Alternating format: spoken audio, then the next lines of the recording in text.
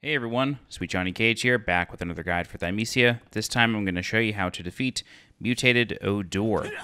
This boss is quite interesting. The difficulty comes from understanding how to effectively parry his tentacles, but I got you covered. He will generally start off with this sequence of attacks almost every single time. For this attack here, if you have step and jump, you want to press forward and circle just before the sword comes down to the ground. And then if you also have the gliding claw talent unlocked, which I recommend you do, press R2 on the way down, just spam it for a little while, and then you will eventually do a pretty devastating claw attack. Alright, he can do another variation of this move where the sword slam is not an attack that you need to either step and jump or throw a feather at. It can just be a normal attack. In that sense, you can just parry it or dodge it.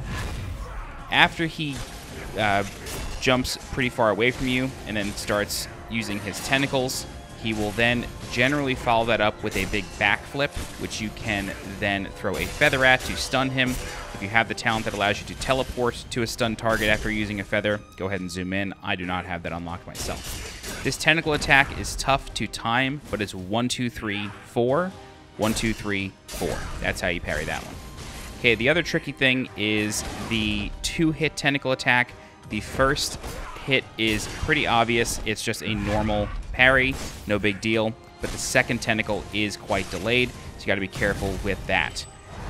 He does have an unblockable attack in this fight. However, on my successful attempt, I was not able to get him to show it, and I actually left this boss at 1 HP for a prolonged period of time, hoping that he would use the attack and I could figure out how to effectively get out of range. However, I was never able to do so. I'm sorry to say, but I could not figure out how to effectively time his unblockable attack. I think there's a possibility that if you are within close range, you can run past him, and then you may be able to just move out of the way. I'm not sure if that will work. I was never able to effectively run out of the way of that attack.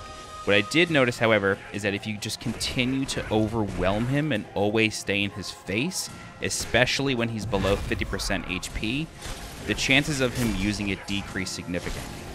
So if you find yourself becoming very comfortable with this fight, don't let up. That said, if he does start to use the unblockable attack, heal up to full and you should be able to survive it, but it is tough to deal with.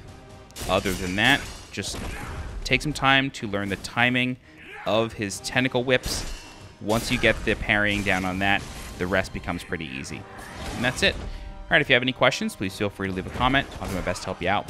If you're looking for more guides for Thymesia, please subscribe to the channel so you get alerted when new guides go live.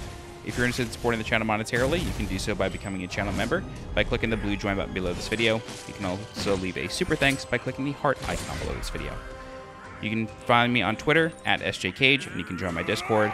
Links for those are in the description below. As always, I'm SweetJohnnyCage. Thank you so much for watching, and I will see you next time.